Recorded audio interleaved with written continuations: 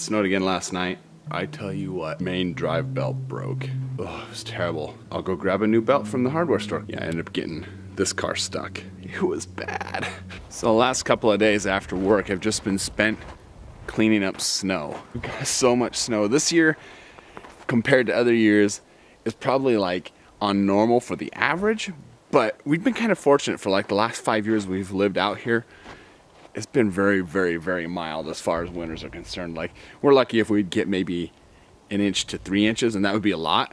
Maybe 6 inches on a good day, and then it'd melt off like in 2 days. This year, it has just been piling up and up and up and up. I mean, we're up to maybe a foot in some places for the low spot, and the high spot like 2.5 feet.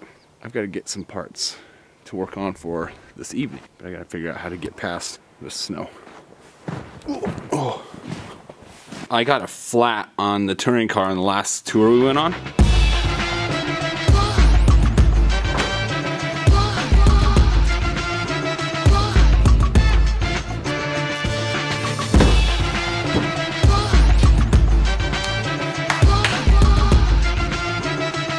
That sucks.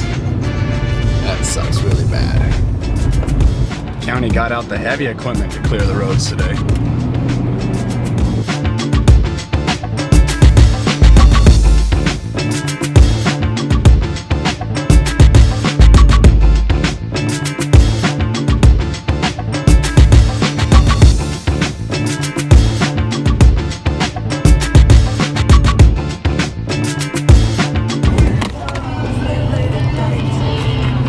I do like all-wheel drive. Driving this stuff is like super nice. All right, there's a tire assembly. I'm gonna tear it all apart. Show you how it all goes together. So here's the thing about these tires is that they're not like. So here's the problem with these tires is that they're not like modern day tires where you have a tire machine, you just put them on and away you go. You have to break them down by hand and use things like these tire irons and peel the rubber off the rim. But could you imagine like getting a flat and then having to do that alongside the road in order to get going again? Because I've got a flat. Luckily I don't have to be alongside the road. I'm gonna change the tube. I want to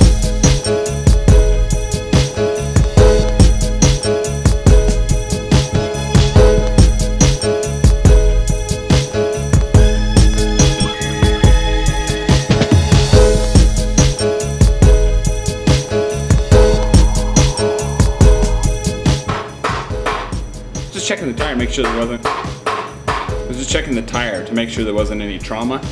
Looks okay. I'll just do a tube swap, put it back together. And may God have mercy on your soul.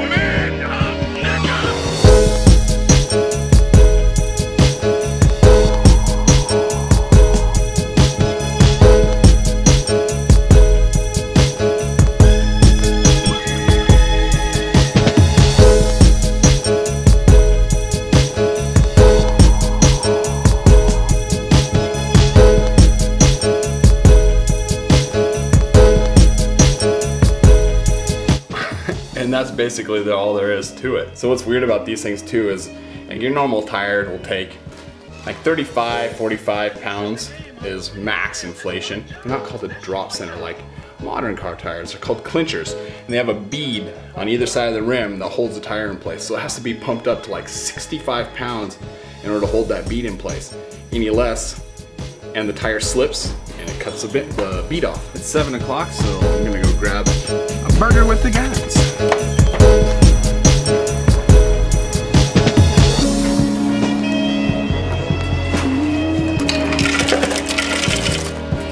I'm kind of an unsweetened tea sort of guy.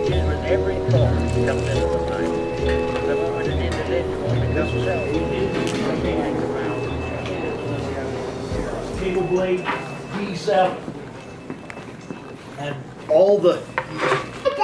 Hey, what's up? What you got going on? Are you excited or what?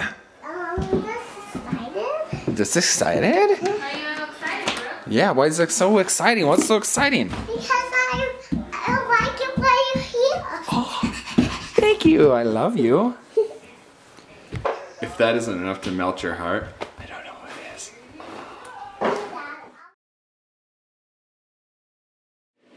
I'm back home and I'm going to try to finish up that project there, which is mounting that tire back onto the car. Heater's going because it is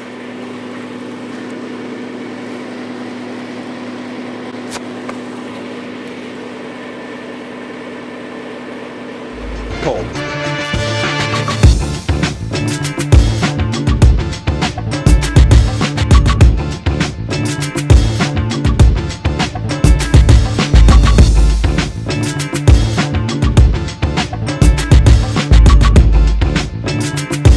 Now that that's all done, we can go for a drive when it warms up just a hair bit more. Driving in the snow is a lot of fun, especially with these things, because they do really well.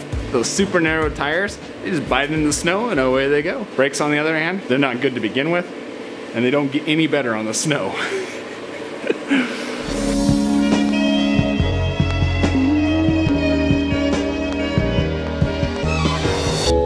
Vibration changes with every thought that comes into the mind. But the moment an individual becomes selfish, the light around him changes. It's raining really hard. It's raining cats and dogs.